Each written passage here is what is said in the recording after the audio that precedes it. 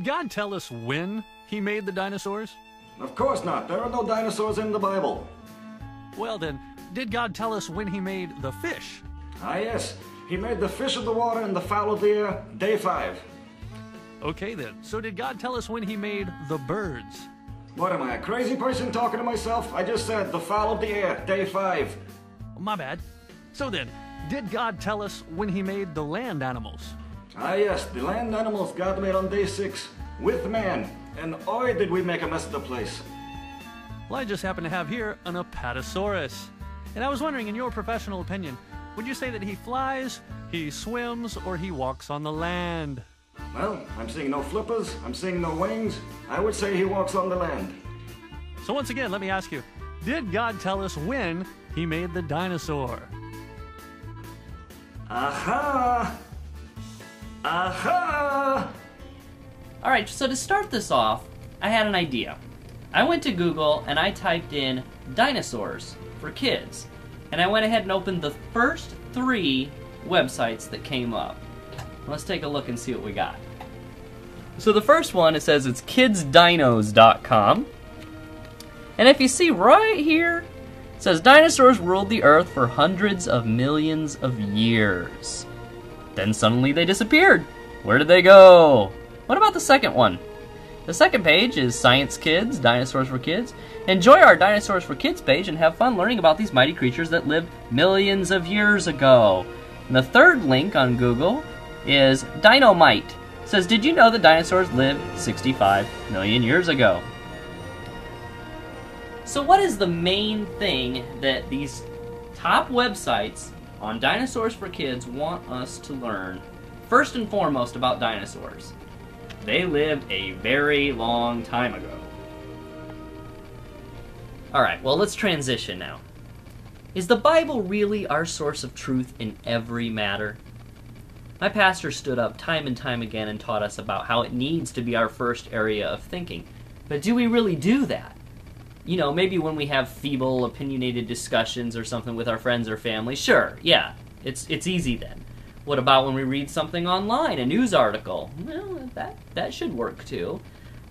But what about if we read it in a science textbook? This is where it gets a little harder for some of us. We like to trust the authorities when we don't know as much in that area. That makes sense. But what if we have a higher authority? Let me give you an example. You know the word prehistoric? You know what that means? It means before recorded history. So prehistoric is the time before historical records. But what if we have a recorded history that goes all the way back to the beginning of creation? Is there such a thing as prehistoric anymore? Is the Bible really our source of truth in every matter? Let's think on that as we move forward. All right, dinosaurs. Awesome. Come on, who didn't love dinos as a kid? I still love them. They're fascinating. But today's talk is called Dinosaurs and the Bible. Well, the first thing you may be wondering is if the Bible even talks about dinosaurs. Well, a quick internet search will not going to show any results for the word dinosaur in the Bible. Case closed. No. The word dinosaur was invented by Dr. Richard Owen in 1841. The King James Bible was published in 1611, over 200 years earlier. Of course, the word dinosaur is not in the Bible. So, is there a word that is used in the King James? There is. The word dragon is used over 20 times in the Old Testament alone. Well, what's a dragon? A large reptilian beast. What's a dinosaur? A large reptilian beast. Wait, Tim. Are you trying to say that dragons were real? Kinda. I think we have to get this modern-day imagery of dragons out of our mind, though. Today, they're the things of legends that fly around and breathe fire. I think if you look deep enough, all legends are based in some truth. The Bible's obviously referencing something, some large, menacing reptilian monsters. So, what else do we know of that they could be? Dinosaurs seem to match the description best. Now take a look at this picture I took of a dinosaur at the Children's Museum in Indianapolis. Its official name is Dracorex hogwartsia. That's right, after Harry Potter. Hogwartsia. It's because of its resemblance to a dragon. There are dragon legends all over the world in every culture. Coincidence? Or based in real history? Nehemiah 2:13 states, "And I went out by night by the gate of the valley, even before the dragon well, and viewed the walls of Jerusalem." Psalm 91:11 says, "For he shall give his angels charge over thee. You shall tread upon the lion and adder. The young lion and the dragon shall you trample underfoot." Jeremiah 51:37, "And Babylon shall become heaps, a dwelling place for dragons." And Malachi 1:3 says, "I hated Esau and laid his mountain and his heritage for the dragons of the wilderness." Notice one thing very interesting in these passages. They're all mentioning real people, real places, and real things. These are not poetic or metaphoric. They're placed in real history. According to the Bible, dragons are real. So is this Bible really our source of truth in every matter? We've uncovered one more very important detail in understanding that dinosaurs are in the Bible. Did you catch it? Dinosaurs lived among us at the same time. That's not something you'll read in any kids' dinosaur books or in your science textbooks. Now your faith's being tested. Now, I'm not a fan of blind faith, so let me give some more reasons to believe. You know what that is? That's red blood cells and soft tissue. Do you know where it was found? In a T-Rex leg bone.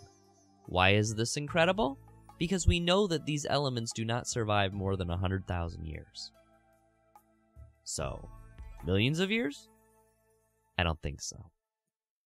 Some of the soft tissue finds have been in dinosaurs that were supposedly 250 million years old, which is more likely that the soft tissue miraculously stayed around beyond what experiments prove, or that dinosaurs have been around more recently than we thought. That leads us to this. How old is the Earth? Is the Bible really our source of truth in every matter? If it is, then we know. According to the Bible, the world was created in 6 days, with man created on the 6th day. Well, we know that Adam lived 930 years. We also know how long most of the other main characters of the Bible lived. We have an extremely well-documented history laid out in the Bible. So-and-so begat so-and-so, and so on. Blah, blah, blah. We know that it was about 2,000 years from creation to the flood, 2,000 years from the flood to Jesus, and it's been 2,000 years since Jesus. According to the Bible, our world is about 6,000 years old. But what about all the evidence that says it's much older? Again, I'm not for blind faith.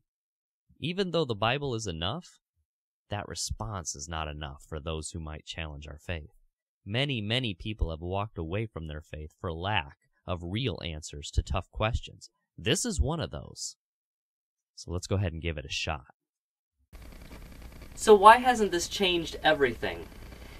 You see, when the science is settled, it's settled, and you don't question it.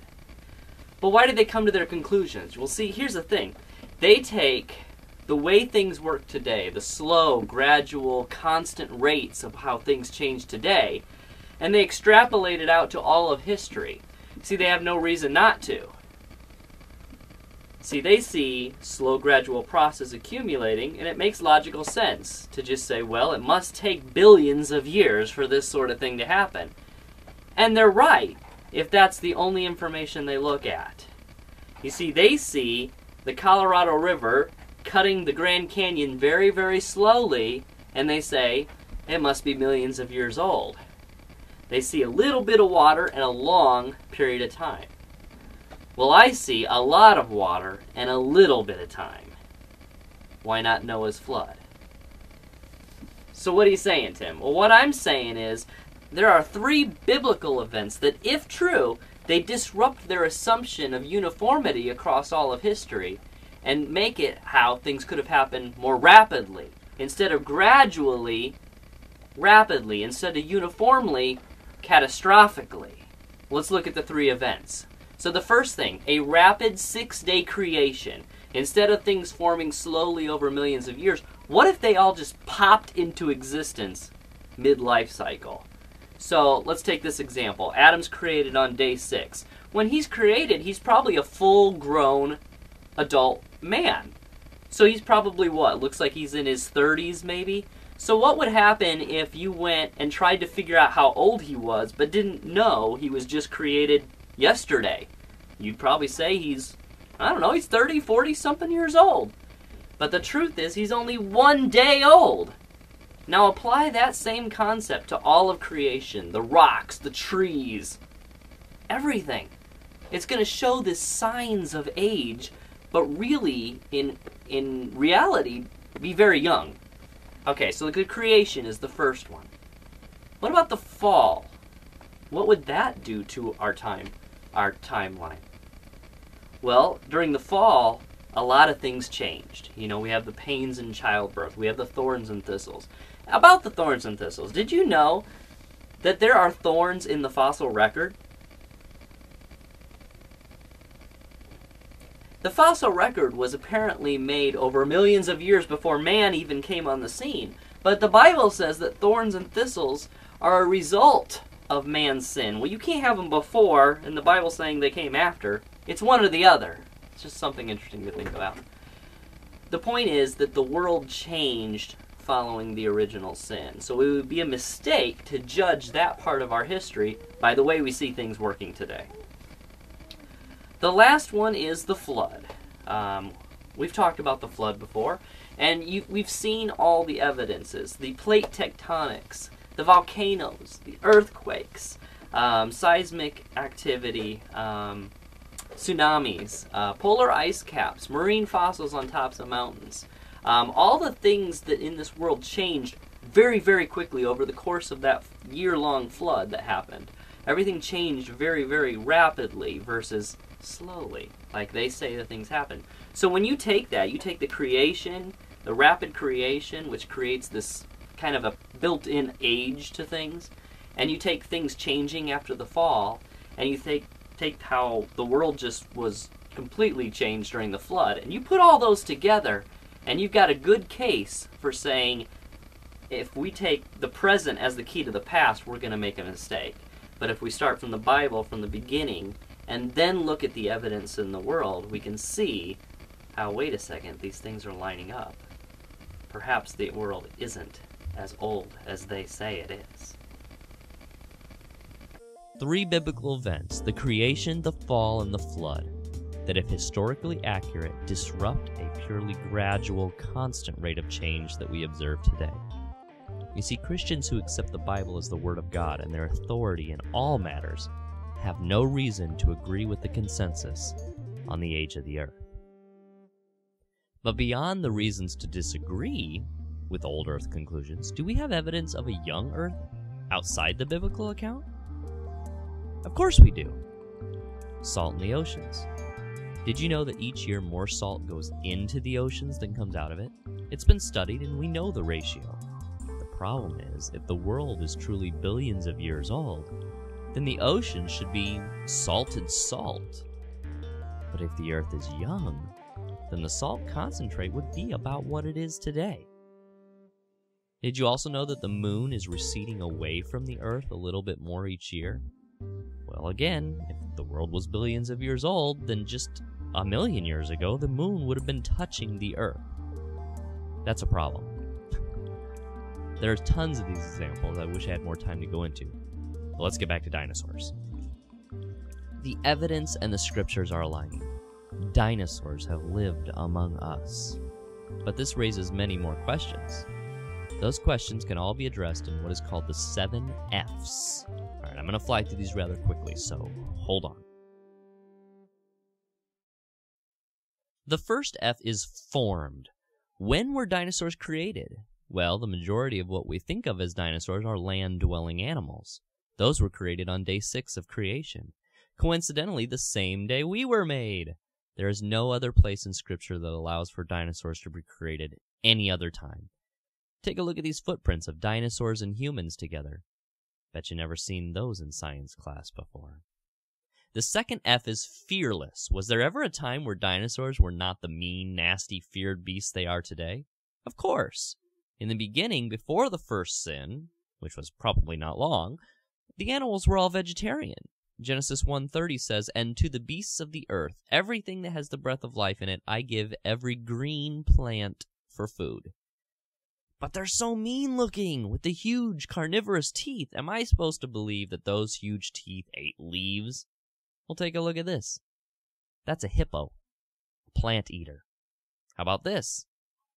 That's a gorilla, veggie eater. And this? A vegetarian species of piranhas. Big, sharp teeth does not equal meat eater. In the original creation, the lion could lay down with the lamb, and our hope is to be returned to that perfection. But it's not how it is now. The third F is fallen. The whole world changed following original sin. A door was opened through which things that were never intended to plague our world came flying in. We now all suffer, have pain, and eventually die. Carnivory begins. But Tim, how could we live in a world with dinosaurs? Probably just the same way we live in a world with lions. We keep our distance. The fourth F is flood. Did the dinosaurs survive the flood? Well, more than likely they did. You see, Job chapter 40 and 41, which happened way after the flood, both talk about great beasts that match the descriptions of dinosaurs and dragons. Take a look. Job 40, 15 to 19 says, "Look at Behemoth, which I made along with you. What strength it has in its loin, what power in the muscles of its belly. Its tail sways like a cedar. Its bones are tubes of bronze, its limbs like rods of iron. It ranks first among the works of God." Notice it says, "which I made along with you."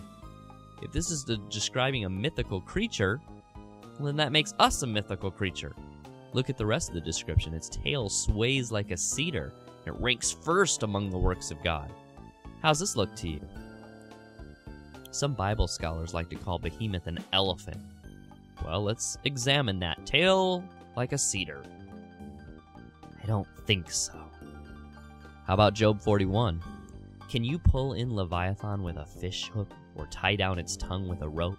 If you lay a hand on it, you will remember the struggle and never do it again. I will not fail to speak of Leviathan's limbs, its strength, and its graceful form. Who dares open the door of its mouth, ringed about with fearsome teeth? Its snorting throws out flashes of light. Flames stream from its mouth, sparks of fire shoot out, smoke pours from its nostrils. And it goes on, the whole chapter. But is it possible that the fire-breathing part of Dragon Legends could also be based in some truth? Well, check this out. The bombardier beetle is an insect on which an enormous amount of research has been done. The trait that renders this insect so popular is that it owns a highly complex chemical weapon in its body, measuring about 2 centimeters in length. When threatened by another bug, a boiling hot and irritant solution is formed in its body. Then, the insect squirts this chemical substance at the enemy out of an aperture in its hind section. Driving away its enemies with this defense mechanism, the bombardier beetle is not even aware of what a miraculous job it does. This chemical weapon is the outcome of extremely complex chain reactions that occur within the body of the insect. The bombardier beetle shoots a fire-like smoking substance out as a defense mechanism. There are some who have thought that several dinosaur skulls seem to include chambers that can create similar results. The point is, the Bible makes mention of massive beasts after the flood. Many dragon legends all over the world go into the 14th century. You probably know Beowulf. How about Marco Polo? He said this, "Here are found huge serpents 10 paces in length, 2 short legs, each with 3 claws. The jaws are wide enough to swallow a man. The teeth are large and sharp, and their whole appearance is so formidable that neither man nor any kind of animal can approach them without terror." Check out this picture. This is a picture of architecture of a Cambodian temple from the 1100s. I don't know about you, but that looks like a stegosaurus to me. Check this out. These are pictures of cave dwellings in the western U.S. from hundreds of years ago before we classified dinosaurs. They sure seem to have seen something. Check this out. This is a picture of one of a collection of 30,000 clay figurines unearthed in Mexico, again found much earlier than the discovery of dinosaurs by scientists. So what did they see? There is much evidence that humans have seen and interacted with dinosaurs long before we dug them out of the ground. The fifth F is faded. You could also call this F forgotten. This is where we answer the age-old question, what happened to the dinosaurs? In leading up to this, I promised that the answer to that question would leave you speechless. Let's see if I can live up to the hype.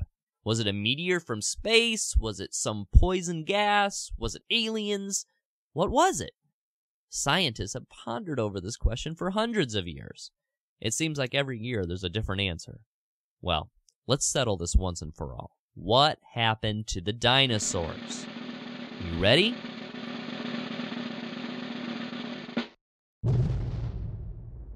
That's right. They died.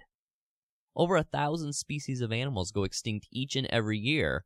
Why do we need a big, extravagant answer when the answer is staring us in the face? On top of that, many of the dragon legends around the world tell us stories about hunting them down. Perhaps we played a role in their extinction. We killed them off. They died.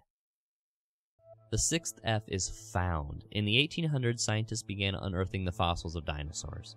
This is the exact same time frame when these same scientists were starting to theorize about the age of the Earth and evolution. Dinosaurs fit their models perfectly. Or do they? Most museums push an evolutionary view of dinosaurs all over the place. I recently went to the Children's Museum in Indianapolis, and I was shocked to barely see any mention of millions of years or evolution. I had to seek it out to find it. That was awesome. On top of that, my son and I were looking at the dinosaurs, and I had to do a double take. I looked a little closer, and then I got his attention. I said, "Is that skin?" There was this big patch around the rib cage. Even though even I don't believe dinosaurs lived that long ago, I was still surprised to see what I thought I was seeing. Then we go around the corner, and there's this whole display called Leonardo, the mummified dinosaur. And there were tons of skin and scales still showing up. It was fascinating. I give the museum credit for not pushing agenda and just presenting the evidence. The seventh and final F is fiction.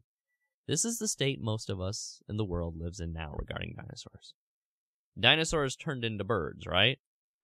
Well, the Bible says birds came on day 5 and land animals on day 6, so tell me, how's that work? Is the Bible really our source of truth in every matter? The summer of 2015, Hollywood released its next big blockbuster, the 4th part in the Jurassic Park series called Jurassic World. Take a look.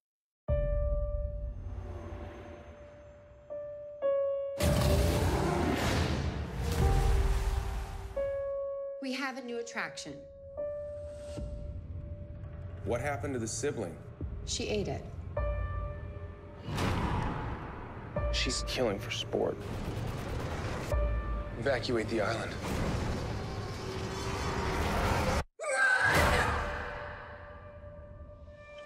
True enough, just as other movies, this one will sure be chock full of references to millions of years in evolution.